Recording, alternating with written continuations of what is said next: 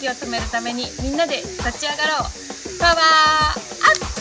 This November, we need to work together, and we will work together in taking away money and power from the fossil fuel industry and putting power back into the community, putting power back into people. And as people and as the masses, we can do that. Me, you, a part of the same village. Ecuador, Latin America must power up together with the global south, the global north, for a brighter present and a sustainable future. J'appelle tous les militants de l'environnement et du climat aux mobilisations climatiques organisées 350.org le 3 et le 4 novembre 2023 pour réclamer une justice énergétique et climatique pour nos communautés.